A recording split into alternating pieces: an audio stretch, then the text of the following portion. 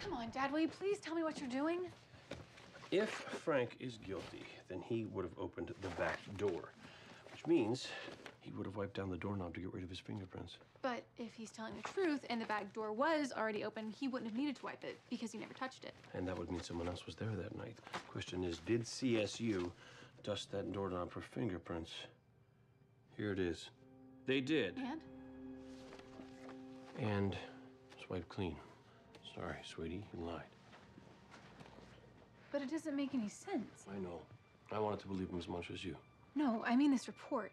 It says the back doorknob was totally clean. No prints, no nothing. So Frank couldn't have wiped it down. The shop rag Frank used was covered in grease from working on his car.